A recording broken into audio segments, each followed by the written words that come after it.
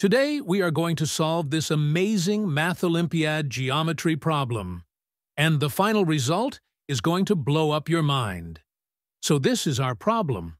We have this right triangle where the sides of this triangle are n and n square, and the hypotenuse, which is side opposite to this right angle, is n cube.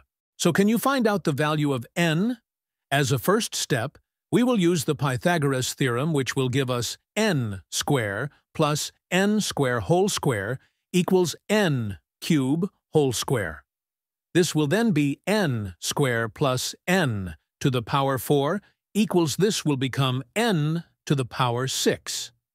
Great! So now take these on right side to get n to the power 6 minus n to the power 4 minus n square equals 0. Now we can take n square as common from here. Thus, n square times n raised to 4 minus n square minus 1 equals 0. This will give n square equals 0, which gives n equals 0. Now this is a trivial solution, but it essentially collapses the triangle into a point, so it is not a valid triangle. Now consider this equation. Let us call this n square as x. So the equation will become x square minus x minus 1 equals 0, which is a quadratic equation. We can solve this using completing the square method.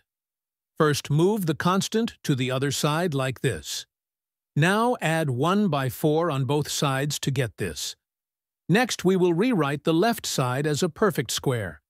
This is same as x minus half whole square, and right side will be 5 by 4. Next, we will take the square root of both sides to get x minus half equals plus minus root of 5 by 4, or plus minus root 5 by 2. So x will be half plus minus root 5 by 2. Now x is same as n square, which is also a side of this triangle, so it cannot be negative, and hence x equals half minus root 5 by 2 is discarded, and we get x equals half plus root 5 by 2. What do you notice? This is the same as the golden ratio. Isn't this cool that the math leads to the golden ratio, a number found everywhere in nature, art, and design? This is what I was talking about. As our job was to find the value of n, so it will be square root of this golden ratio. The golden ratio isn't just any number, it's a symbol of harmony and perfection, appearing in the spirals of galaxies, the petals of flowers, and even the proportions of famous artworks like the Mona Lisa. By solving this simple triangle problem, we have stumbled upon a number so special it feels like something much bigger and more beautiful. So good!